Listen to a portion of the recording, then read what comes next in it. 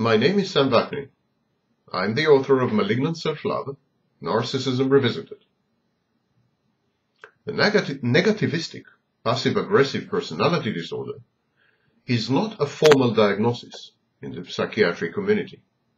It appears in Appendix B of the Diagnostic and Statistical Manual 4, an appendix titled Criteria Sets and Access Provided for Further Study.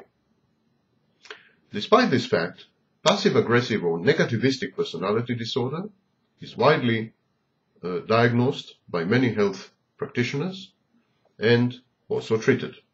So here is the simulation of a first therapy session with Mike, a male, 52 years old, diagnosed with negativistic or passive-aggressive personality disorder by his therapist. Mike is attending therapy at the request of his wife.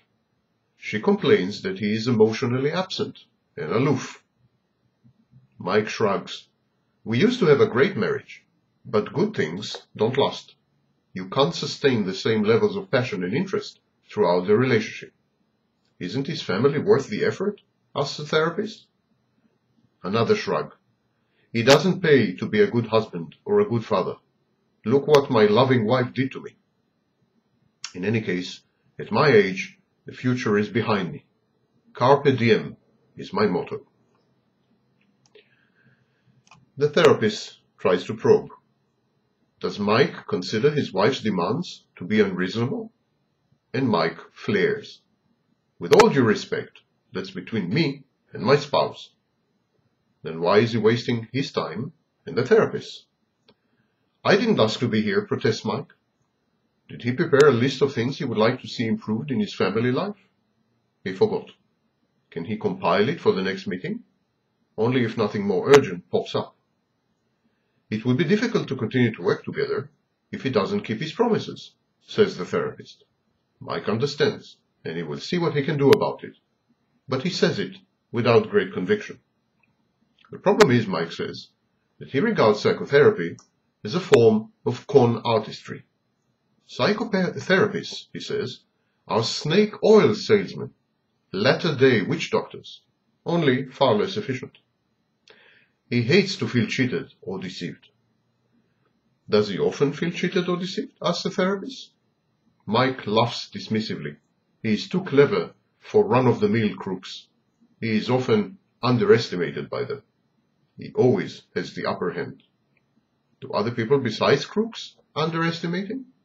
He admits to being unappreciated and underpaid at work. It bothers him. He believes that he deserves more than that. Obsequious intellectual midgets rise to the top in every organization, Mike observes, with virulent envy and rage. How does he cope with this discrepancy between the way he perceives himself and the way others evidently evaluate him? Mike says he ignores fools. How can one ignore one's co-workers and one's superiors, inquires the therapist. Mike simply doesn't talk to them, he says. In other words, does he sulk? Mike refuses to answer. His rage, barely suppressed, rises to the surface. Finally, after some additional pressure, Mike admits that he does sulk, but not always. He sometimes tries to enlighten and educate people he deems worthy of his efforts. It often gets him into arguments, and he has acquired a reputation as a cantankerous curmudgeon, but he doesn't care. Is he impatient, or is he an irritable, irascible person? What do you think? Mike counters.